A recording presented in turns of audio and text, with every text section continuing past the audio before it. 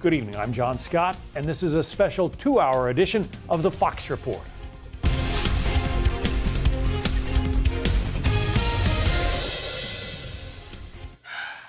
Security is beefed up for tonight's rally after Trump was shot in the ear last Saturday in Butler, Pennsylvania. And JD Vance spoke at the rally earlier today after he officially became Trump's vice presidential pick earlier this week. Team coverage for you this evening. Ohio Republican Senate candidate Bernie Moreno will join us to break down the GOP's chances in Congress this November. But first, Alexis McAdams, who witnessed last week's assassination attempt firsthand, is live in Michigan with more on Trump's rally there. Alexis. Hey, John. So we can tell you right now, this is more about unity, according to the Trump campaign, here on the ground in Grand Rapids. This is a very important swing state, right? As we talk about, Trump and JD Vance, his now VP pick, are trying to turn this part of Grand Rapids and the entire state as bright red as they can here. This is what JD Vance had to say a few minutes ago. Watch. President Trump, in other words, wants to build a country that actually works for the citizens of this country once again. He did it for 4 years. He did it so successfully for 4 years.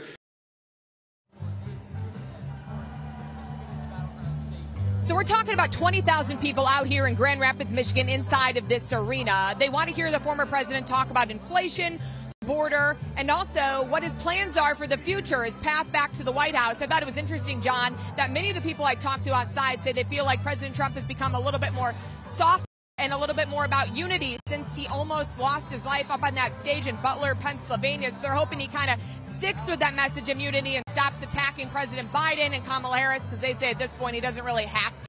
Take a listen to what people had to tell me. Watch.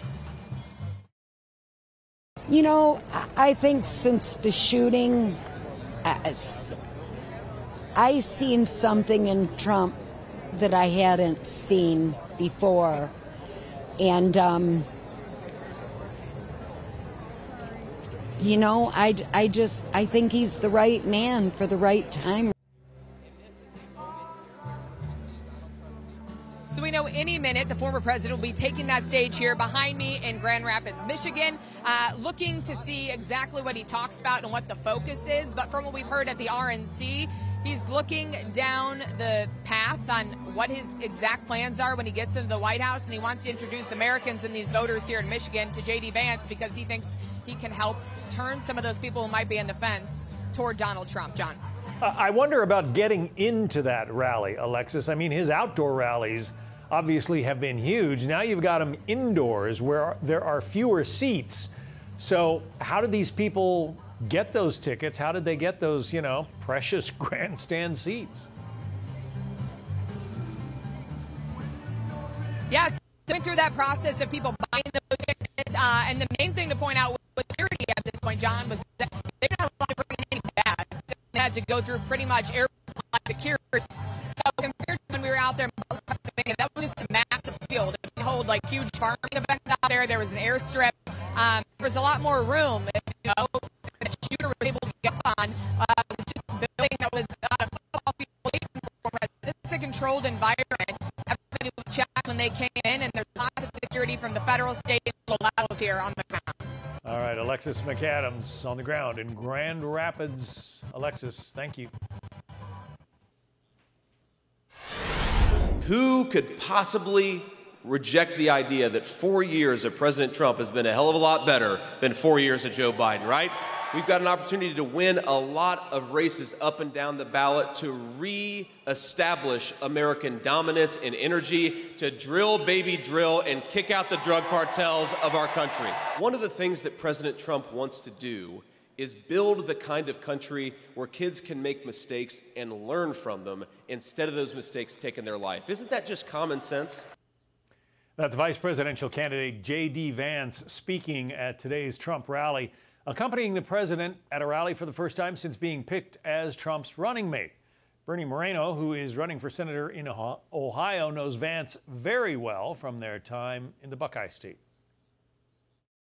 I'm so proud that my senator, my friend, JD Vance, will be the next Vice President of the United States. He represents the best of Ohio, the best of America, and will be an incredible leader and defender of President Trump's plan to always put America first. Let's bring in Bernie Moreno, who is hoping to unseat incumbent Democrat Senator Sherrod Brown.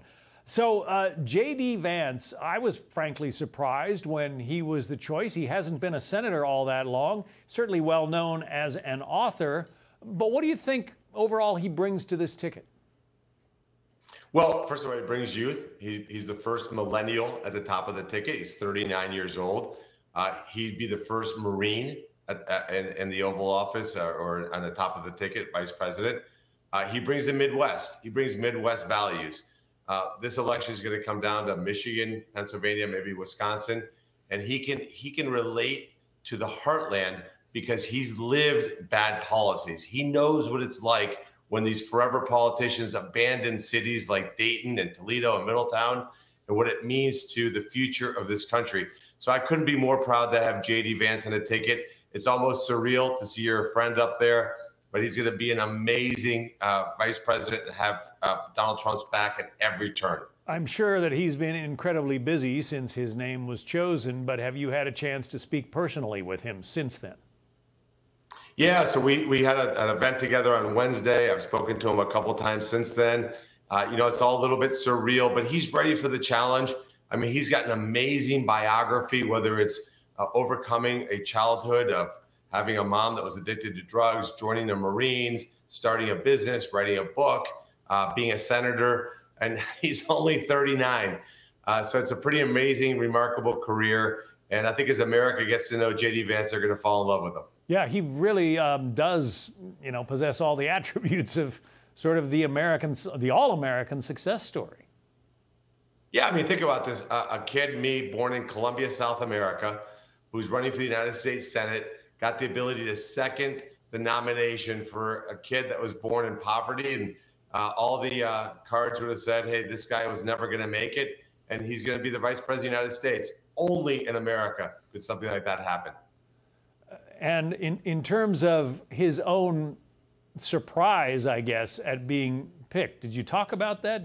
Did you talk about what it was like for him to get that phone call from the former president? Well, it all happened very quickly.